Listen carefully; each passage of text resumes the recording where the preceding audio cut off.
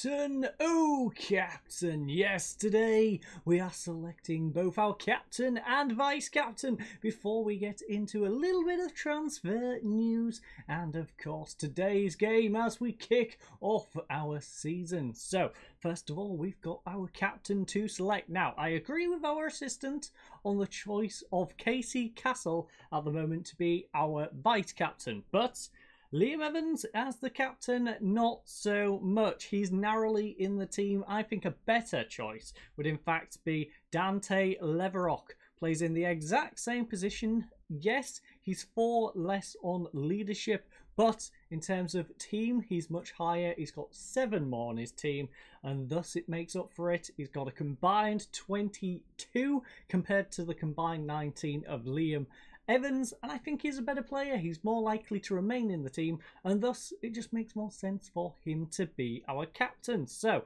we're going to make Dante Leverock the captain at least for this season, and Casey Castle the vice captain. So let's apply that, and let's get on over to those transfers. Okay, so as you can see from the big list behind me, there's quite a few transfers in, but the really big transfer, I would say, is the one person going out, and that, of course, is Antoine Russell. He is going to be dearly missed. I'm disappointed we couldn't keep Antoine Russell, but of course, our players are all on amateur contracts, so Bradford City decided to snap him up on a free transfer, and I think they have done a great bit of business signing Antoine Russell. As you can see, he's gone and got himself a nice little paycheck, 1,100 per week to go play over in Bradford. As you can see from his history, he's been at the club quite a while. In fact, he got 10 goals in 7 games just the other season, 21 in 13 prior to that, and 9 in 8 prior to that. Now, it's not his first time in England. Prior to coming to us, he was on loan to Mikulova. He was at Ixton even prior to that, and prior to that he was in the United States playing for Bermuda Hogs, but of course he kicked off his career at Dandy Town Hornets, of course. So that is his history. He's now jumped all the way up to League 2, and I think he is going to be a solid player coming off the bench for them. Hopefully he can go make a lovely career over in England.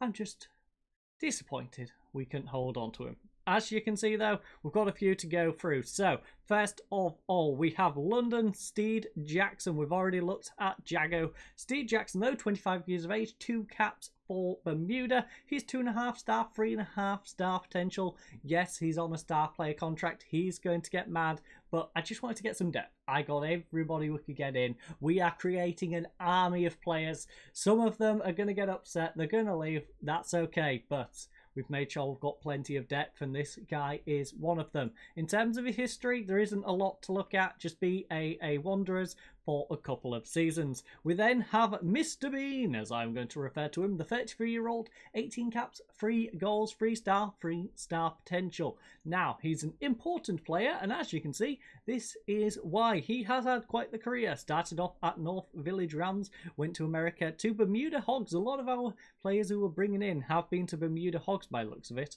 Ottawa Fury, he then went to Somerset Eagles as he returned back. Went back to the United States for a couple of seasons, then came back to Bermuda for free at the Village Rams, then went to BAA Wanderers, again another team it seems like a lot of these go to.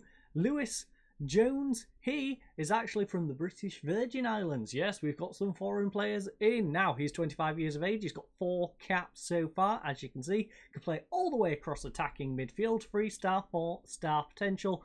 Going to try not to go too much depth because of how many of these players we've got to cover, but he's from Lansing in the United States of America, where he's played 1 singular game. Now, next up is Damien Ming. This guy, a little bit on the older side, 41 years of age, 40 caps and 7 goals though. 2.5 star, 2.5 star potential. He is an important player. He's on the decline, but as you can see, this guy brings in plenty of experience. He's played here. He's played for Barnet, weirdly. Maidenhead, Aylesbury, Hayes, Northwood, went to America for a long time where he played for Bermuda Hogs, went to Dandy Town Hornets for a long time, and now he is here. We then have Bascom. Bascom, he is a central midfielder, 27 years of age, played 12 games for Bermuda.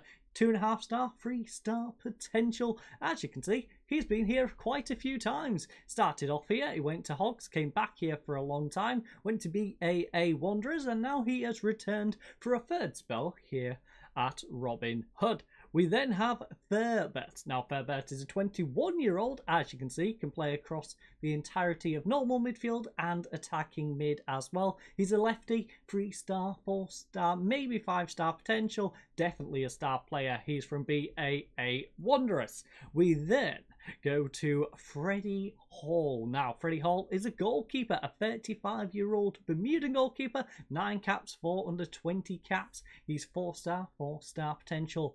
Probably our starting goalkeeper. I haven't had a proper look through everyone compared to each other quite yet, but as you can see, he played in the United States, went to Northampton, he's played 3 games in League 2, so solid little player. 7 games in the MLS for Toronto, then went to Burton on a free transfer, didn't do anything, dropped down into the non-leagues, 4 games for Chester, then went to Oxford City for a game, 21 at Telford, then he went to Ireland and played for Limerick for a good little bit, got quite a few games for them, but now he was available on a free and we snapped him up. We then have Aaron Dennis. Now, Aaron Dennis is a 4-star potential striker from the US Virgin Islands, 27 years of age, 3 caps for the Virgin Islands. As you can see, he's only ever played in the United States, so it's going to be nice to see how he gets on here in Bermuda. We then have Tom Duncan. Tom Duncan is 2.5-star silver current ability,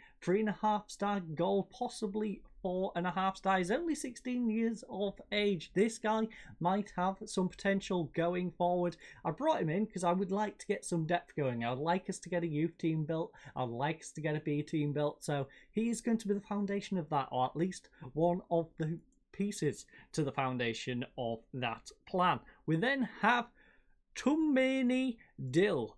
I should have just called him Dill. But he's a 15-year-old. Again, another guy without experience. 3-star silver, 2.5-star, possibly 3.5-star potential. No previous club. Probably just a generated player to throw in the game. Same with Neil Codling. Why am I adding an L? Coddington. It's Neil Coddington. He's a 1-star gold.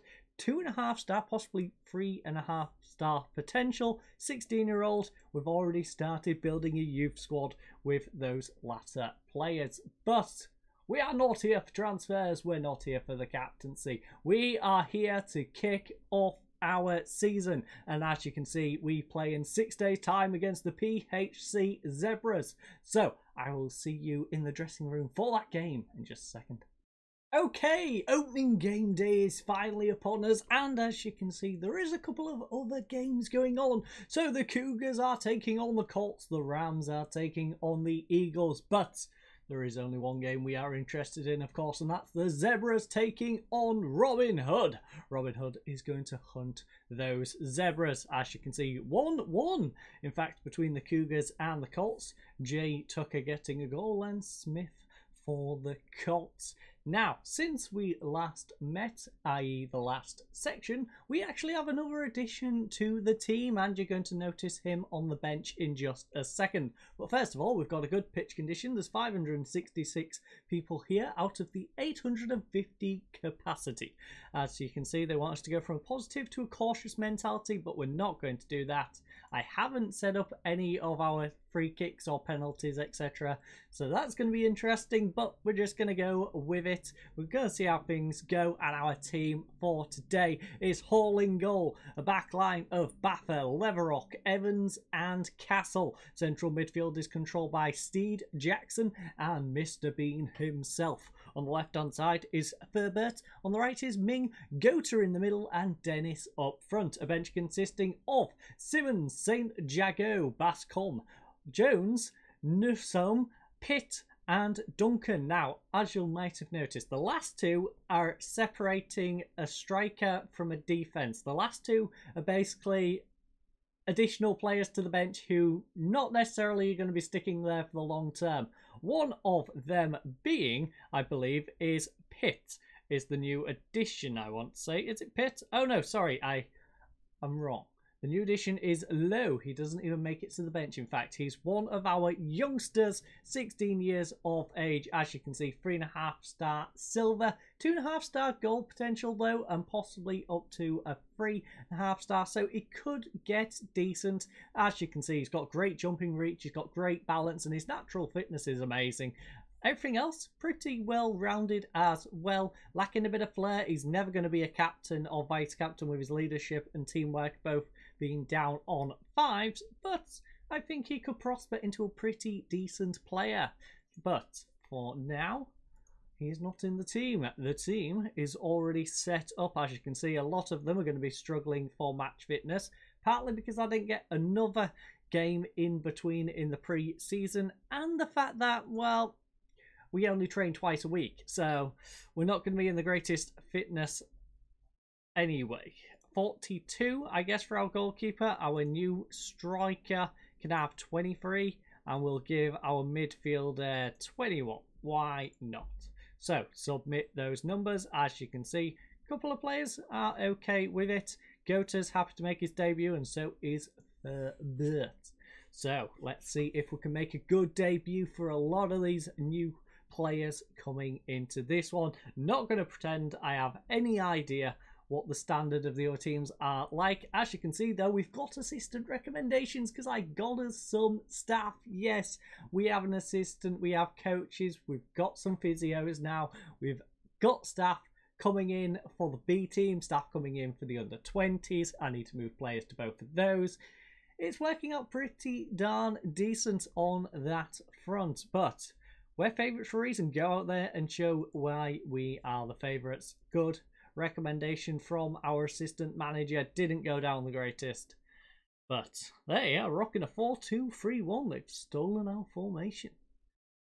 Hopefully it doesn't work for them as well as it works for us. I believe this is the first time we are using it though, because I'm pretty sure in the previous episode, didn't I use a 4-4-2 simply because of the players we had available and the fact we had to use pre-gens who played at midfield left and midfield right.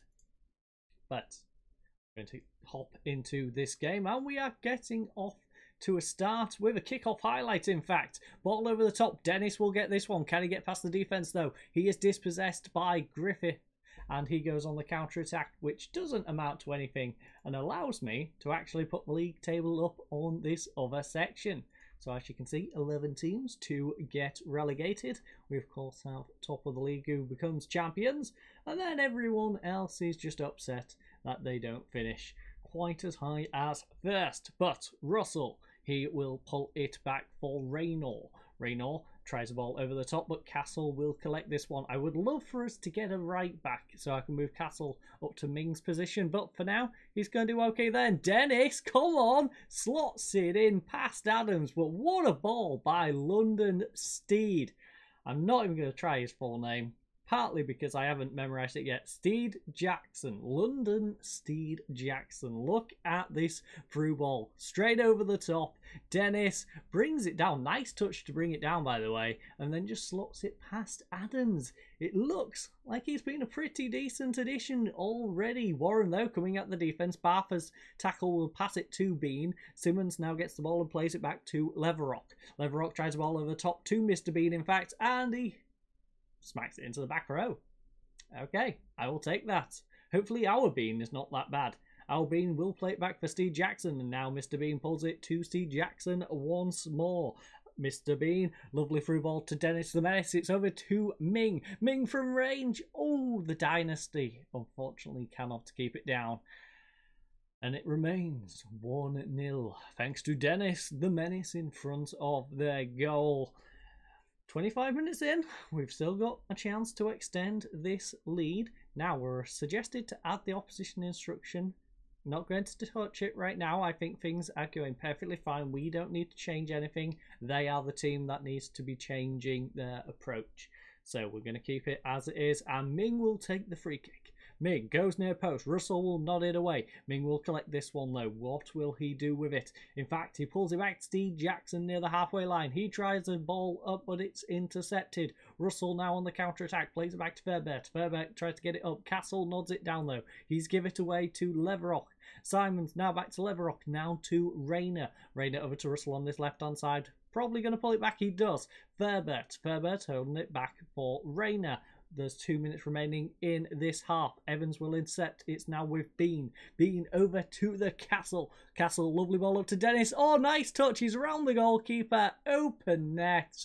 It's 2-0, ladies and gents. He really is Dennis the Menace in front of this goal. I'm going to start giving these nicknames related to their last names. I think we're going to end up with Mr. Bean, Dennis the Menace, Ming Dynasty, and who knows what about the rest of the team. Heck, we might just have the GOAT with Gota in that central attacking midfield role. But for now, it is Robin Hood 2, Zebras 0. We've had 9 shots to their 3, 4 on target to their 1, a 0.87 XG to a 0.24, 0 corners to 1, 6 fouls to 10, 1 yellow card to 0 yellow cards, 70% passing to 72, 50-50 on the possession. We do need to pick up our passing just a little bit, but besides that, you know what, lads, I'm happy with how it's going. You're doing a great job. Pat on the back. Let's crack on. Hopefully, we're not going to crack on with conceding a kick-off highlight, because in both halves, we've had a kick-off highlight. Hopefully this one, okay, that was possibly the most pointless kick-off highlight we could have had. So, yeah, can't complain with that too much, I guess. Didn't work out badly, but I don't particularly like seeing boring highlights, so it also isn't very good. But Warren will play it across to Russell. Russell runs past Ming. He's now going to play it back to Furbert. Nice ball over to Warren. He's got space. Oh, lovely save by Hall, but unfortunately it falls to the Bean, and they've pulled a goal back. Hall, my friend, you've got to push it out of play there. Don't push it back in front of your own goal. That was your mistake, and it was capitalised on by them. 60th minute, though, I think we should be okay still. Evans pulls it across for Leverock. Would like to get that 2-goal lead restored, though. Bean will collect this one. Bean, play it over to Ming, perhaps. No, he's trying it up to Dennis. Dennis nods it down for Furbert. It's intercepted by Jabari. It's now with Usher, of all people. Okay, we've got Usher against us. Interesting. Now, Warren. Warren plays it back for Leverock. Leverock tries a ball over the top. It's through to Bean. Can he get himself a second? It's saved by Hall. Ooh, assistant thought he was offside, in fact.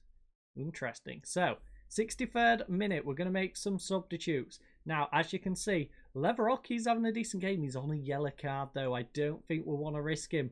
Jago is a decent player. I'm going to trust you, Jago, to come in, make a good performance. Jago, this is your opportunity.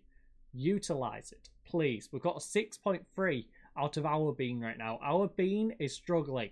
So what we're going to do is probably Bascom. Who can go here? Okay, so Gota, Bascom. Bascom, you're just sliding straight into there, my friend. Everyone else is going to be left untouched. Gota's having a 6.4. He is also struggling. Interesting. Jones, I think we can bring on Jones. Dr. Jones, Jones calling Dr. Jones. Hopefully he can cause a tidal wave of aqua and destroy their defense. But Baffa will throw it into Dr. Jones. It's now over to Steve Jackson. Dennis the Menace down for Ming, and the Dynasty has got off to a great start. He's got himself a goal in this one, and it's 3-1. Lovely goal from the Ming Dynasty. Baffer playing it to Steed. Steed again, coming provider. Yes, Dennis will get the assist on that one, but it was just a little nod down from a beautiful cross in from Steed Jackson. And we are looking good. Very good.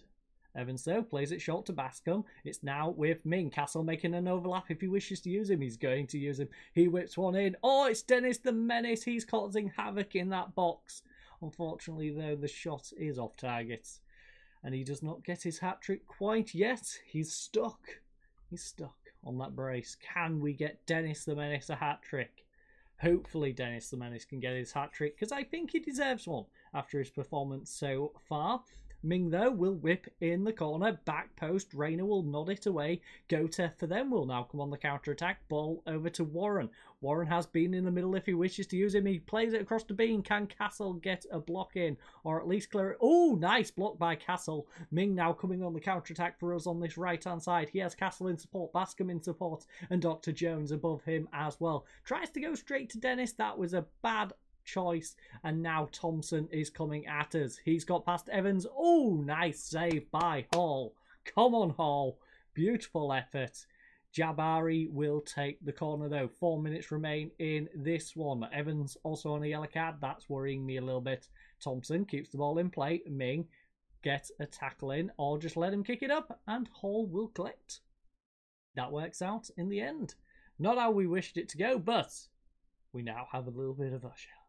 Throws it into Warren. Warren coming at the defense. Nice tackle. Dennis is now on the counter-attack. Can he get past Griffith? Now, oh, lovely tackle by Griffith. It needed to be. It was in the box. He almost gave away a penalty. Fairberts, though, coming back at them. Lovely ball up to Dennis. Now back to Bascom. Bascom, can he do anything with this? Plays it across to Castle. Castle coming at the defense. Will he whip it across? He does. Back post. Fairberts cannot get onto it. And Jabari will come on the counter-attack. There is 4 minutes of additional time. Baffer has won the ball back. Dr. Jones now over to Bascom. Lovely ball over the top to Dennis. Can he get a hat-trick? No. Adams makes a save. And we have a corner. The Dynasty will be the one to take this though. Whips it in. Ming, back post. Dennis, it's gone wide. Dennis, I don't know how you miss it that badly. But that was your opportunity to get your hat trick, and I think you've thrown it away. Castle, though, will throw it in. Dr. Jones, calling Dr. Jones. Gets it over to Bascom. Into Fairberts. It's nodded away by the one and only Usher, though. And we will have to settle for a 3-1 victory here today. The best performer, of course, goes to Aaron Dennis with that 8.6. But as you can see, it was a good all-round effort. The only really disappointments have been Angota in this one. As you can see, 17 shots to 8, 6 on target, 2 there, 5, a 1.95 XG to a 1.54, 2 corners to 3, 13 fouls to 19, 2 yellow cards to 0, 74% passing to 74, 51% possession to 49. So let's head to the dressing room. Well done, lads. And let's go see when our next game shall be. What games do we have coming up? Okay, so there's a home game against the Cougars. Dandy, Town, Hornets. After that, away from home, I think Dandy might be the one to come back for. I think it might be a good idea to skip over the Cougars, unless the Cougars are a good team. I would like to play the better teams, I think. So let's just have a little look. So yeah, Dandy is the next in line. It's away from home. It's a big game, whereas the Cougars down in 6th. It's a game we should really be winning. We should definitely be beating the Cougars. As you can see though, look how disgusting our team is in terms of the key players for this league. Look at this. We've got Freddie Hall in goal. Not sure why it's red, but we've got Freddie Hall, we've got Baffer, we've got Castle, Bean, Gautier, Dennis and Newsom. Like, we've got a lot of players in this team. But I thank you all for joining us. I hope you come back for the next episode, where we will, of course, be catching up on our game against the Cougars. And then we'll be taking on Dan D, not Dan B, as I like to call them, Town Hornets. So, I hope you all have a lovely night, and goodbye.